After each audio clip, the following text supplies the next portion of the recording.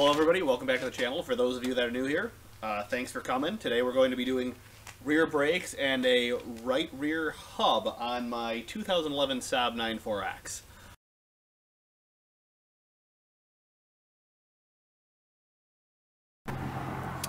Alright, now that we've got all the tools over here, just, you know, regular wrenches, sockets, whatnot.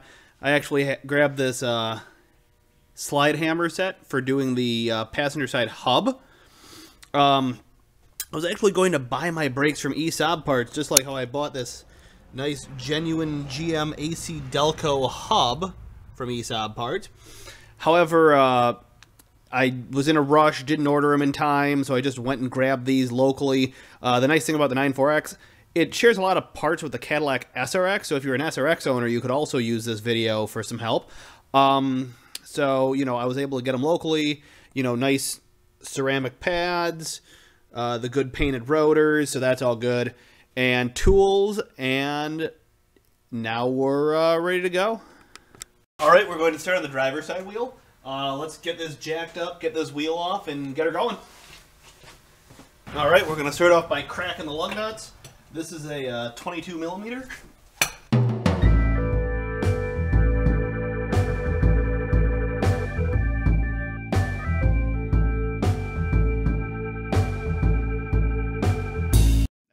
With it.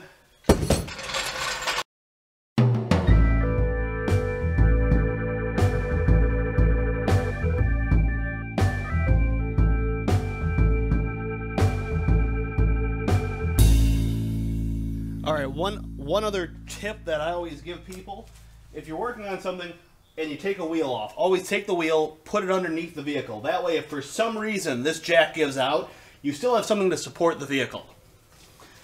Now let's get in here. We'll actually take a quick look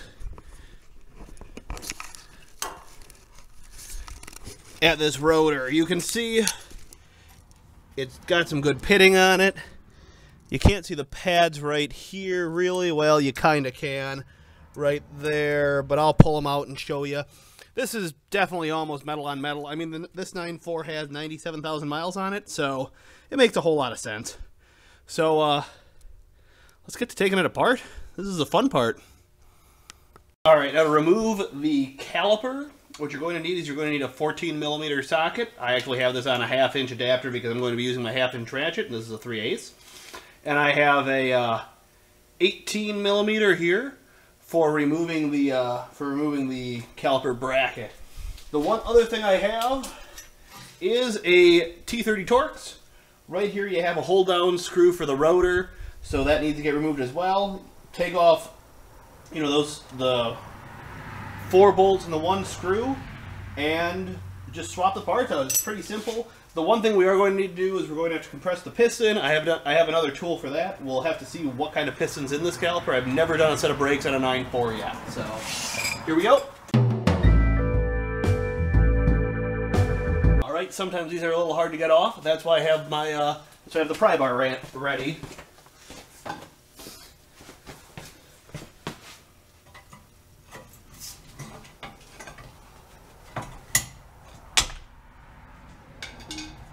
I'm just going to take this caliper, rest it on the sway bar. It'll be perfectly fine there. As you can see, these pads are completely done. There's nothing left of them, which makes complete sense why it was grinding coming in. We'll compare the new pads and the old pads once we get this all apart.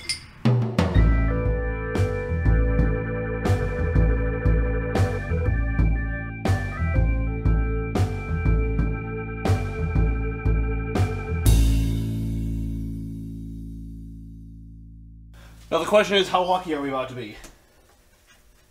The answer is not very. You gotta get the big hammer out, give this thing a few hits, it'll come off.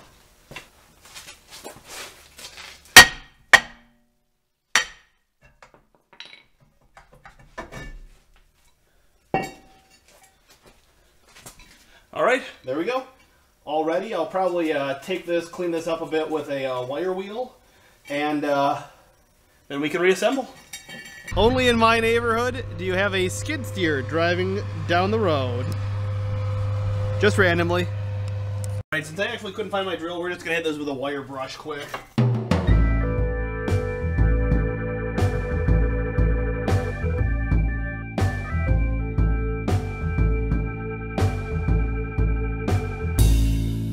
I'm actually going to pull the brake fluid cap off, the reservoir cap.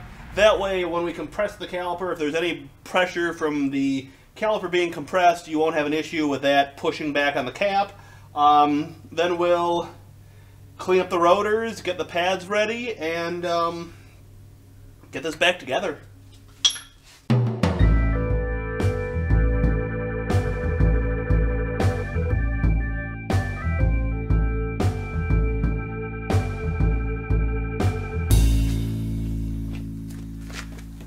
Alright, what we're going to do right here, just open up the rotor, pull it out. What you want to do is you want to throw a little bit of brake parts cleaner on it. What you do is you just, little spray. One thing I should probably double check before I do this though, is that this is the same rotor as the other one. So 1 second.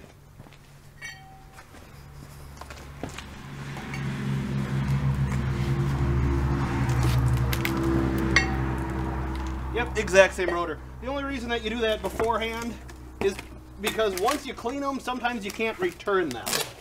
So take it, spray some brake parts cleaner on. What that's for is they ship them with oil on them on the surfaces, just so that way they make sure that these don't rust before you get them. And since this one actually has a inside shoe parking brake, just get a little bit in there as well. Now most people are going to be wondering why the pads are here. What I actually do with all the pads that I put on cars, I take them, I coat them in disc brake quiet first. I've never had squeaky pads that way, and it makes life a whole lot easier.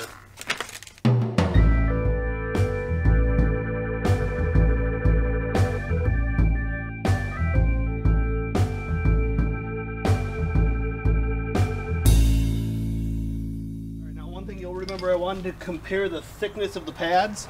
This is the pad I took off. This is the pad going on. There's a lot more thickness to it. Obviously this stuff, you look at it, this was almost down to just metal. This pad was definitely completely done for. Hopefully the camera focused alright on that. Alright, before we get back to reassembling anything, we're going to have to compress this caliper. As you can see, it's pretty far extended. Now this isn't a special caliper, meaning it doesn't need a special tool to compress. It doesn't need, there's tools that twist and push in at the same time, like on the 9.3 Sport sedan, because of how the e-brake is set up. As you can see, the e-brake on this one's just a drum style, where it's the inside of the rotor. So what I'm actually going to use, you can use a regular old C-clamp for this. You can use pretty much whatever you want. I'm going to take the old pad, and I actually really, really like using this brake tool. Oh, well, I'm going to have to do this with both hands, but I really like using this brake tool. What this is actually the same one that I use on my 9.3 Sport sedans. Let me get it over here where it's a little bit dimmer. 9.3 Sport sedans, I just use it with a flat front to compress it. To me, it's a little bit easier. I've seen a handful of other things. You can use there's a ratcheting style one. There's one that you can just use a C-clamp, anything like that. I personally like this tool because it's a brake tool. You don't need to use this though. So I'm going to compress that and then install all that. Well, at least half of it. The other half goes on the other side. So here we go. One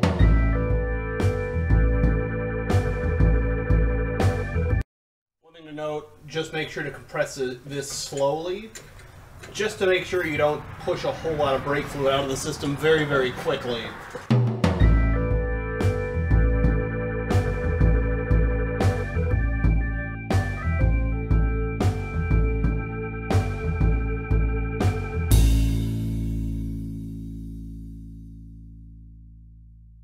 One of the nice thing is this kit came with all the hardware, so you make sure just to replace all of this hardware. Cleaning this up would just be a pain, so grab a flat blade screwdriver, pry it all off, put the new stuff on, nice and easy. Alright, so we're just going to take these, pry them off, quick and easy.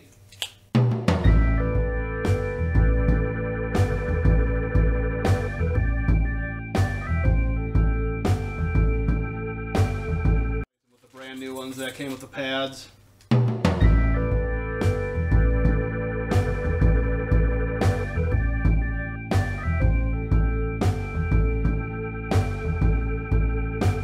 the rotor on. Set screw back in.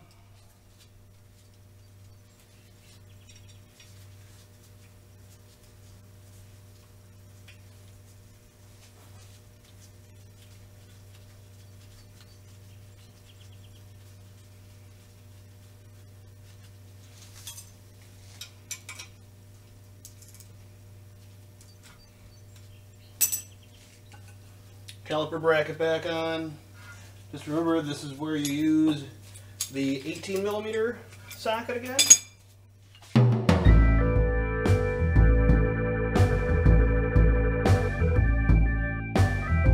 Here's the part where you put the pads back in.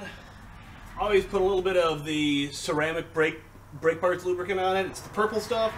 Put a little bit on the edge of the pads. That way you make sure nothing squeaks at all. Very, very particular about this because I've had a lot of squeaky brakes in the past. It's just something I don't like. A little bit goes a long way with this stuff. This is also why I'm wearing the rubber gloves right now instead of my normal gloves that I work on cars in. Just because this stuff can get a little bit messy. It's kind of like anti-seize. One little dab and all of a sudden you look like the Tin Man.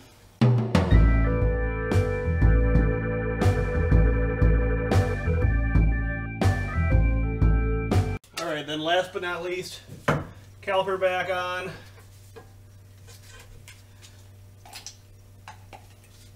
I always put the set screw or the caliper screws in first, finger tight, then you tighten them down. Tighten them down with that 14mm.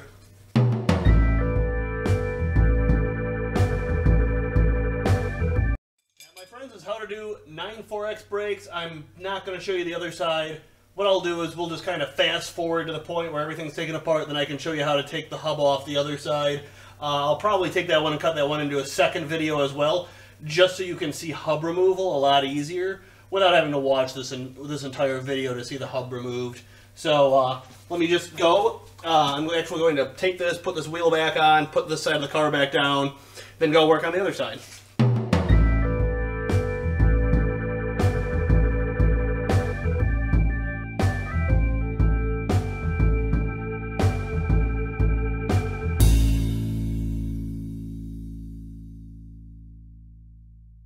On this side, since I'm going to do the hub as well, I need to take off the axle nut.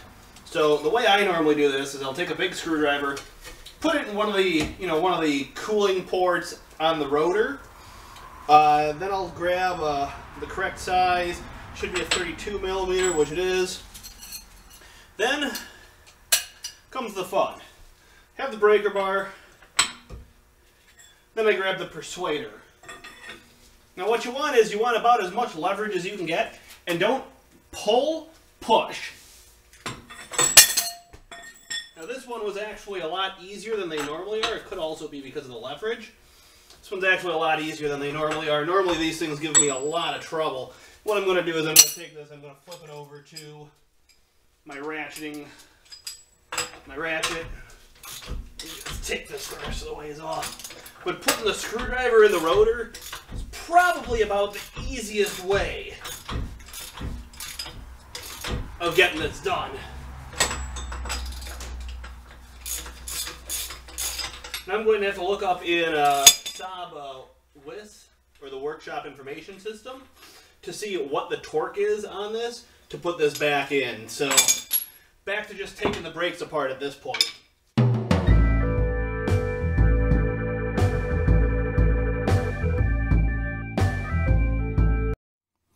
Alright, so right off the bat, you'll see one little snafu we ran into.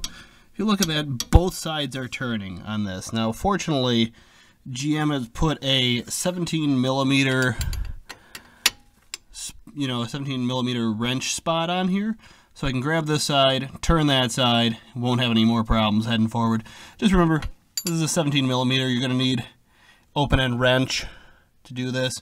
Pretty easy. So here we go. Keep going.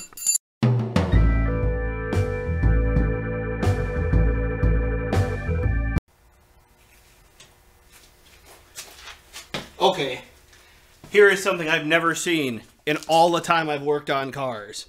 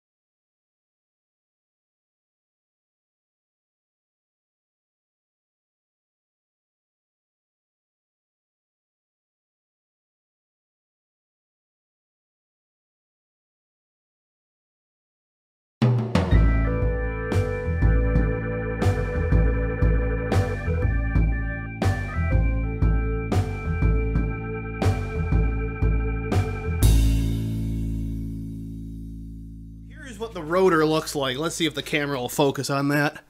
Here's what the rotor looks like. It's definitely been metal on metal ever since she brought it back grinding. And I mean, here, the back of it's just a disaster too. This one makes the other side look real good. So this is just crazy. Crazy, crazy, crazy. Alright, now that we've gotten past probably the scariest automotive thing I've seen in my life on one of my own cars, I'm going to remove the hub next. What I'm going to try and do is I'm going to try and see if I can sneak it out around the brake shoes for the parking brake. I really don't want to take that apart if I don't have to. So we're going to give it a shot. My guess is it'll end up having to come out, but if we can sneak around and don't have to, it's all the better for us. So these 3 bolts, 18 millimeter in the back, not hard to get at. And then we get to have a little bit of fun with the slide hammer. So here we go.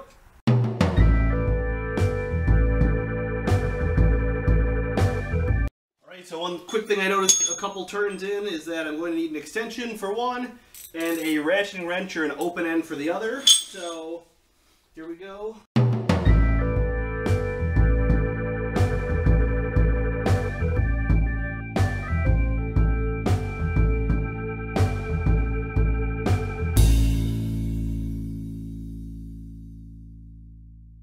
Alright, finally got that last bolt out. That is just in a really, really difficult spot. So, alright. It's actually not quite all the way out yet. There we go. There. Alright.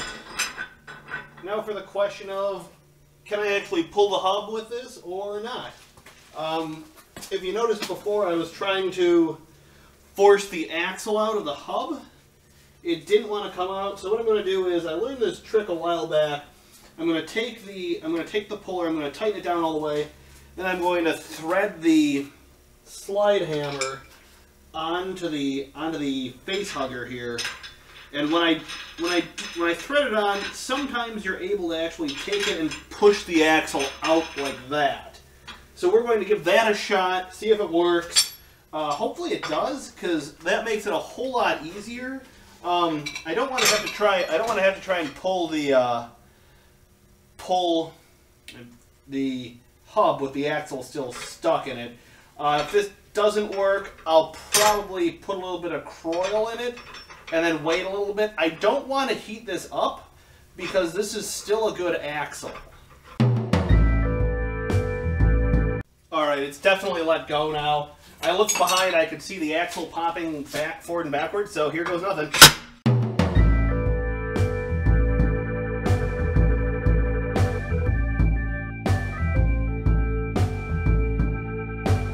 Okay, so the elapsed time since the last time I was recording is probably about an hour and a half. The hub assembly hasn't come off. What I've done is I've taken the old rotor, I've bolted it on backwards. I was watching a YouTube video where a guy had this thing called like the Hub Buddy or something like that. Literally what he did was he bolted it on, hit it with a sledgehammer. I saw that and I thought, what if I took the rotor, bolted it on backwards, and hit it with a sledgehammer? Maybe it'll come loose. I've literally been beating this thing with the slide hammer for probably at least an hour and a half. I did take a little bit of a break in there, so maybe an hour. But I mean, here goes nothing, I guess. Worst comes to worst, it don't break, or I hit the 9.4, so hopefully that don't happen.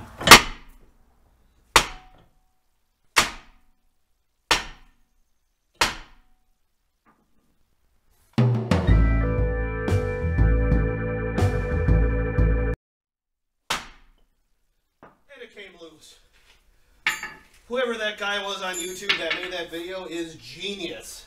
It actually looks like it took the parking brake and everything with it, which according to Wiss, I actually checked, the parking brake and whatnot is supposed to be left in, but it looks like it's stuck to the wheel bearing at this point, so I'll figure that out.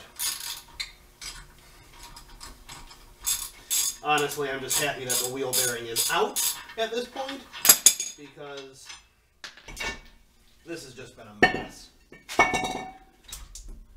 Oh yeah, that's stuck.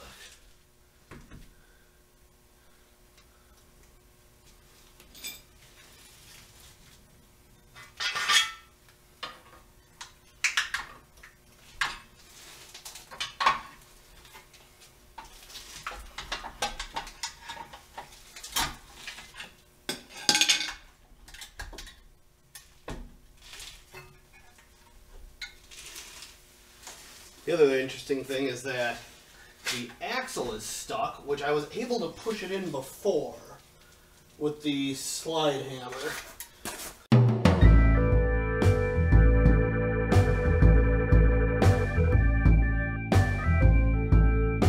Fortunately, this is becoming a little bit more like orthodox than I'd expected.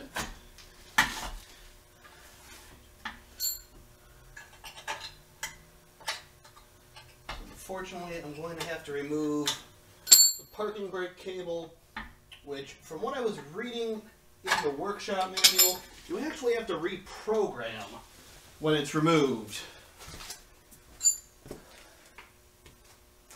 Hopefully you only have to reprogram it if it's replaced.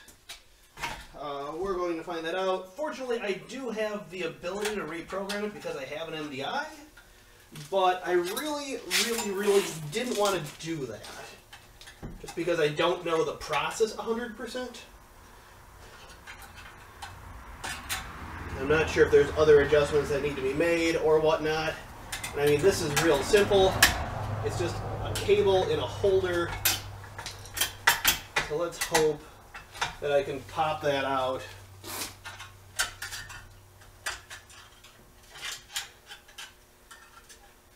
And there won't be any ramifications.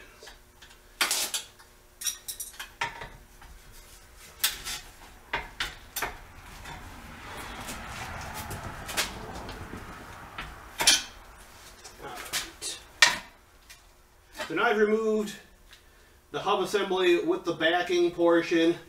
The problem was that it was having problems with the ABS sensor. I can completely tell why, because none of it's left. Which is pretty self-explanatory why that wouldn't be reading right, but now I have to get this backing portion removed from this hub, so this is going to get interesting.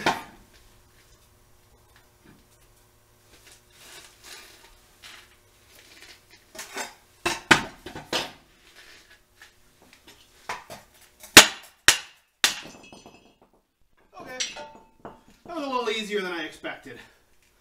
Perfect. So I'm going to just take this with the brush, clean it up, get the new hub, put this all back together. Got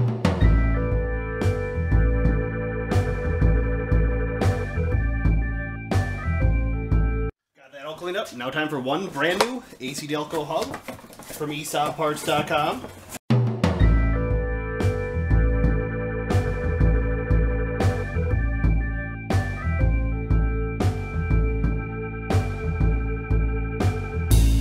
In case you're wondering what just happened here, I realized that I grabbed one of the caliper bolts instead. That happens sometimes. That's why I normally actually keep them sorted, but This time around I didn't. Yeah, that happens. You also notice I took my gloves off. Makes it a whole lot easier when you take your gloves off to feel bolts. I just do that normally when I'm trying to get into like a small space.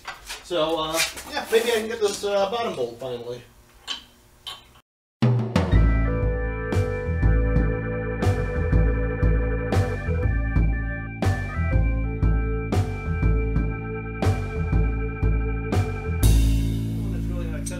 With a socket wrench is the bottom one, and that's why this is going slow as molasses. I'm sure I've sped this video up a bit to this point, so it doesn't look like it's taking forever, but it is. Alright, now in WIS, it actually gives a torque spec for this. It's 92 foot-pounds on the 3 bolts in the back, and it's 184 foot-pounds on the axle bolt. Now the only one that I'm actually going to torque to spec is going to be the axle bolt. Unfortunately, I can hardly get a wrench in the 3 in the back, so I'm definitely not going to be torquing them to spec. You just get these tightened the rest of the way up. Make sure they're to German spec, as we say in this garage, which is good and tight. And then we'll finish up by putting the brakes back together and then torquing her down.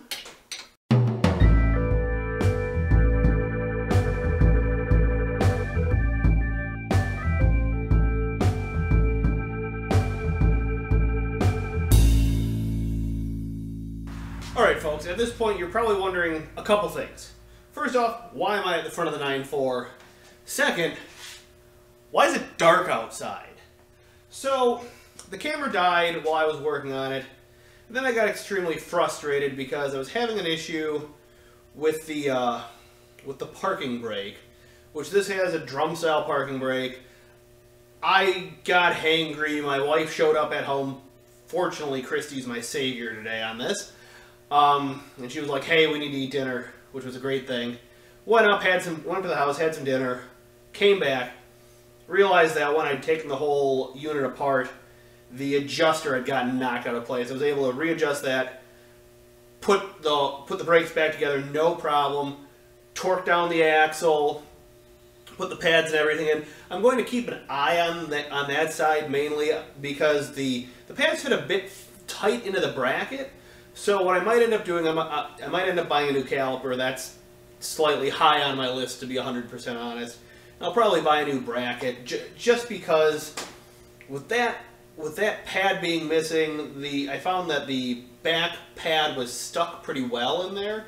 So, you know, it makes me wonder, did it just, you know, that back pad, did it just jam and then it just pulled that front pad down? I just don't understand why it didn't make any noise, it didn't grind or anything, except until like 300 to 500 miles ago. That's when it started making some noise back there. And on these things, normally they make a little bit of noise, and then you replace them, and there's normally quite a bit of pad left still, and it's not a big deal. And for some reason, this one was all the way down. Now, you're also probably wondering, why did I do the hub? Well, this has been throwing an ABS and traction control code for a while now. With that came a service rear axle light, or a rear axle failure light. I can't remember exactly what it is, but it's the light you don't want. I pulled the code. It said that there was an issue with the pump and it was slipping. So I went and I replaced the pump in the rear axle, which is $350-ish. It didn't solve anything. So then Matt from Saab Parts came over one day. We went through, we did the cross-wheel drive service where you drain the rear axle, change the filter, flush the fluid in the transfer case. We did all of that, and it still didn't fix it. And then, you know, Matt and I were talking after we pulled the codes with the MDI, and, you know, he was kind of like, well, the hub is the right rear. I wonder if the hub has to do with it thinking the wheel is slipping, and it's not, and it's throwing a rear axle code. So, you know, that's part of why I replaced it. I'm actually about to take this for a drive, and we're going to find out. So the theory that a rear hub could possibly fix my service rear axle light was completely wrong.